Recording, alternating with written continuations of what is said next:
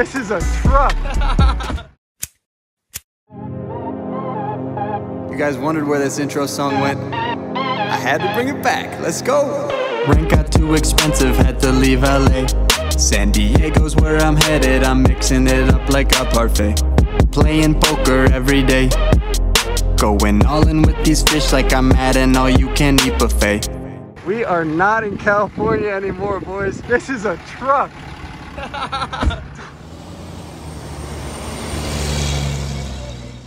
From El Paso, we drive 4 hours north to Albuquerque to get a session in with our buddy Justin. And see that guy super excited in the back? That's Damien. More on him later. The casino is called Sandia, and it's named after the beautiful mountain range it sits in front of. Check it out.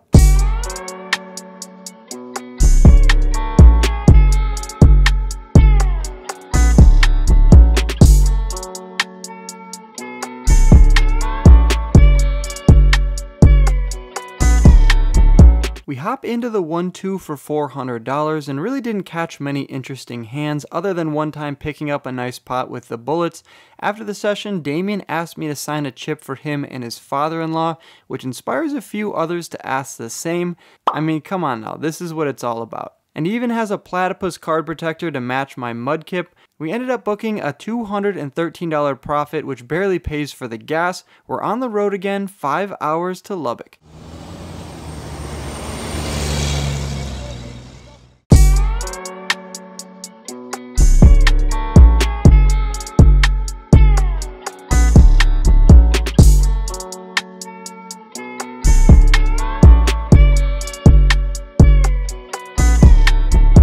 Get it. I brought it just for you, buddy. All you gotta do is win it, bro. Come and take it. All you gotta do is take it. The name of the game here at Stack Social Club in Lubbock is $5 to $15 on the button. I'm in for $1,500, and did I mention there's no flop bomb pots? Let's go. We buy into the game for $1,500. As you can see though, we look down at pocket aces, but I only have $1,000 in my stack. A lot of raising and folding and missing a lot of flops. Either way, we look down at pocket aces, there's $15 on the button. I raise it up to $50, and we get called by Barry and Evan. 3 ways to a flop, which comes ace 9 deuce. Bang, we flop top set. Dream spot for us, and out of position versus 2 opponents. I decided to bet 1/3 for $50, and I think I could go larger, like 75 or 100. Barry gets out of the way, and Evan does as well. Oh well, flopping ourselves a set is no shabby way to start the session. First hand of the night, we're taking down some profit. 1100 in our stack. I look down at King 10 offsuit with $15 on the button. I'm in middle position and open it up to $40.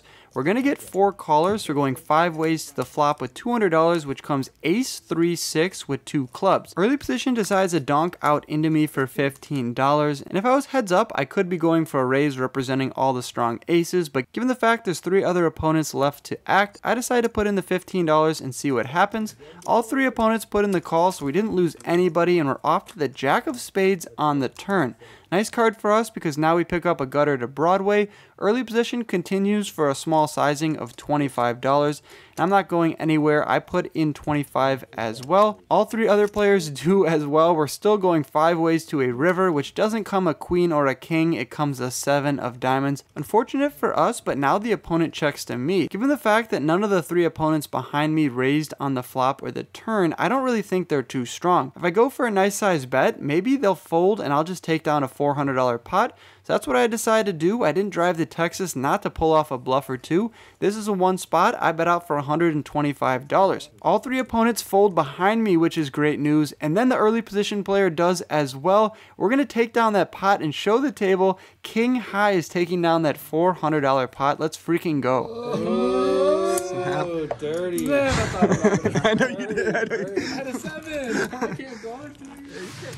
Remember earlier when I mentioned the no flop bomb pots? Basically what that means is if there's no flop on the previous hand, the next hand is going to be a PLO bomb pot single board, and in this one we look down at ace king deuce 10 double suited. Pretty great hand, 1 raise to $30. I decided to put in the call, and the late position calls as well. We're going 3 ways to a flop, which comes ace queen 8 with 2 clubs. Not only do I have top pair, I have a gutter to Broadway, and I have a nut flush draw with a king 10 of clubs. Pretty great spot for us. Early position decides to bet out for $50, and I could be going for a raise, but I want to keep the late position player in for another $50 in case I hit my good hand. I decided to call the 50 bucks, but unfortunately late position finds a fold. We're off to a turn, which doesn't help us at all. It comes to 6 of diamonds. Early position does not slow down. He continues for the same sizing of $50, and now I think a raise would be pretty good. Instead, I just put in 2 green chips. That's a call, and we're off to the river, which comes to 10 of diamonds, giving us 2 pair. When he slows down and checks it over to me, I have 2 pair, and I'm going to go for some thin value.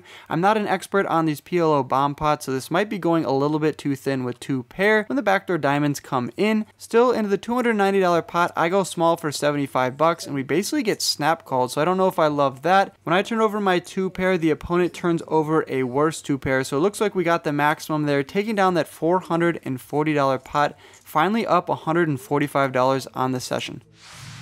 This next hand is a wonky one. I like down a king queen of spades from middle position. The $15 is on the button. I raise it up to $50. A really good player here in Lubbock, his name is Evan. He puts in the 3-bet to $150. We get 1 call from late position, and now I could be going for a 4-bet with king queen suited, but instead I elect to put in the 150 when we're off 3 ways to a flop.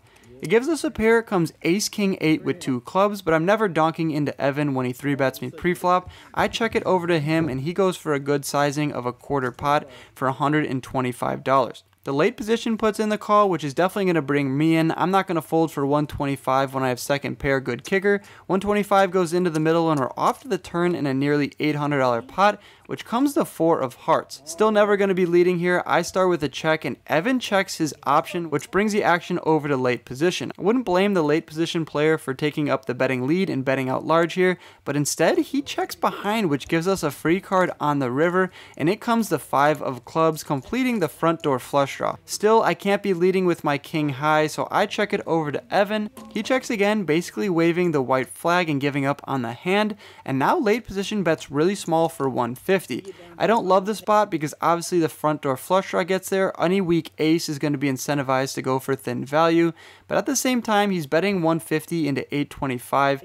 I only have to put 150 in the middle, so that's what I do. I toss in a bunch of green chips, and Evan reluctantly gets out of the way. The late position turns over king 10 offsuit, and I turn over my king queen. We're going to scoop that $1,000 pot. How does he have king 10 offsuit there? I'm not too sure, but no complaints from me. That's why sometimes you got to put the money in when you have the right pot odds. We're taking down that $1,000 pot, and when we pan over to Evan, the look on his face depicts the way this hand was played pretty well. I don't have the whole version of this hand. We just catch it at the end. I'm showing my losses here. I end up getting 3-quartered in a double board PLO bomb pot versus Evan. We both had Jack Queen on the bottom board, but he had the flush on the top, so he's going to 3-quarter me in a very large pot, and our stack size went from $2,000 all the way down to $1,000, where we looked down at king 5 of hearts on the button. I put in the $15 on the button, and Evan, our nemesis, under the gun, raises it up to $40.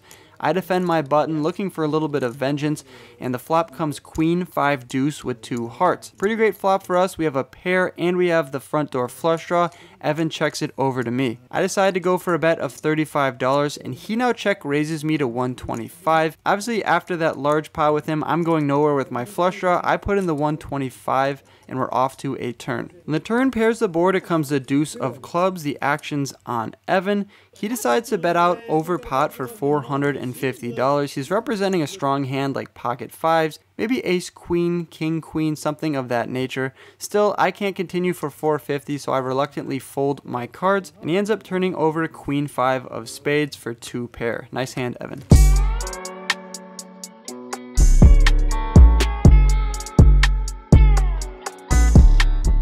Next hand, we look down at pocket 3s from under the gun. There's $5 only on the button this time, and I raise it up to $20. The button puts in the call, and we're going off to a flop heads up, which comes 10-5 deuce all hearts. I decide to check it over to the button on this monotone board, and he checks behind, bringing in the ace of spades on the turn. With my 3 of hearts, I decide to check it over on the turn, and he checks back again, bringing in the 4 of spades on the river. We river ourselves the wheel. I decide to lead out for pot here and get some value. $40 is the bet, and the opponent snap calls me with 5-4 of clubs for a rivered 2 pair. No good, sir. We're taking down that $120 pot. Hopefully that builds some momentum for the next few hands. 3 more hands to go and let's end it with a bang. I look down at ace 9 of hearts from the hijack. $15 is on the button. Rocky decides to put in the call and I raise him up to $45. Only Rocky puts in the call once again and we're going heads up to a flop. Flop is pretty good for us. It comes jack 7 deuce with 2 hearts. Obviously we have the front door heart draw and Rocky checks it over to me as he should. I go for a bet of $30 and he decides to put in the call, bringing in the turn card, which comes the ace of clubs.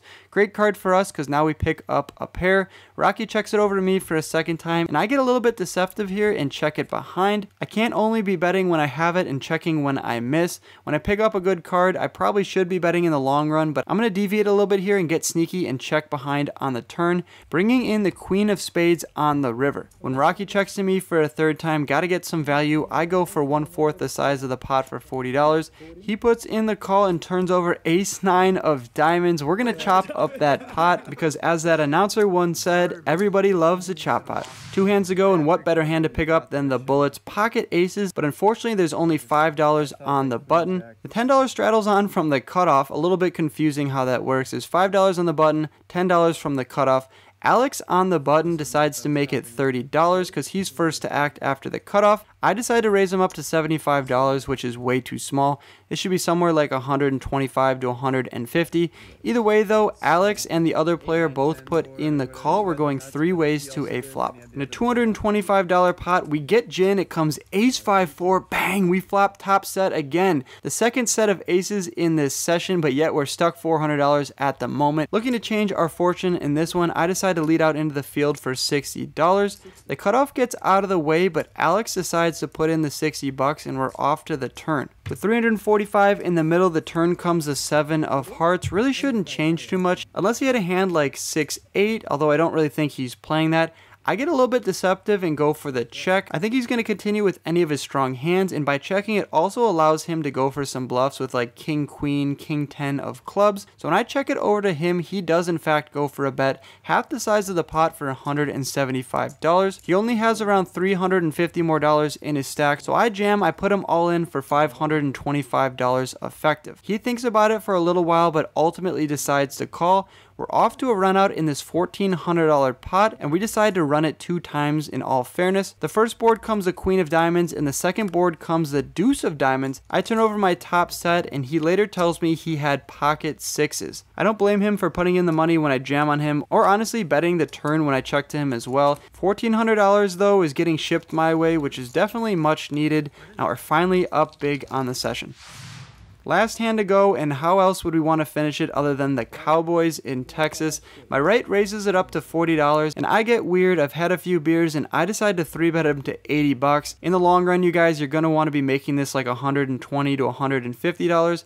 Instead, I go for $80, and as you can see, that induces some weird action out of the button, who decides to go all in for $125. Middle position goes all in for $90, and I put in the call as well. So we're going 3 ways to a run out. I have both other opponents covered. Too bad this isn't a bounty tournament. We could be picking up 2 bounties here.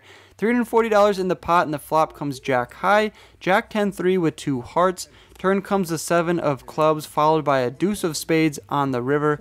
I turn over my pocket kings immediately, and we're good versus 6-5 offsuit from the button. In the middle position turns over ace queen offsuit, so a pretty great spot for us to pick up another $340. When it's all said and done, we had a rocky session, no pun intended. We rack up our chips and head over to the cage, exchanging our chips for cold hard cash. Evan beat me in croc. He gets it for free. Let's see it, Evan. Bang! Let's go, buddy. There you go. See you, Rocky. Let it out. Look at Rocky's car. We are not in California anymore, boys. This is a truck. This is a truck. All right, you guys, that wraps up our 5 to 15 on the button game here in Lubbock at Stacks Social. Just got dropped off by Rocky. Got into that game for $1,500, out for $2,175, profit of $675 on the night. Let's go. Shout out to everyone that came out. If you guys are in Lubbock, hit up Stacks Social. Check them out on Instagram. Definitely a cool spot here in Lubbock, Texas, if you're in town for a Texas Tech game. Hope you guys run good on the felt as always. Make sure you hit the thumbs up button, subscribe if you're new, leave a comment down below, and I'll catch you guys in the next video. Peace! Thanks for watching to the end of my video. Click my head below to subscribe and stay in the loop. See you next time.